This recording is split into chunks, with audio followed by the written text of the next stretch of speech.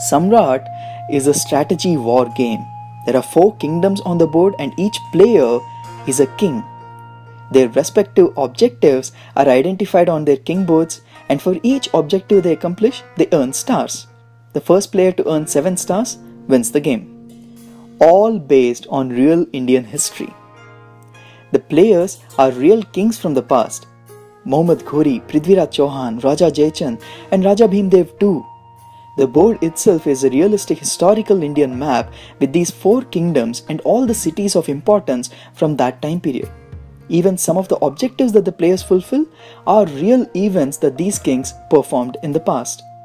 Thus, players experience real Indian history while playing an amazing strategy game. Which resources will you focus on? Which objectives will you complete first? Which army units will you purchase? Whom will you attack? When? Plan wisely and become the Samrat.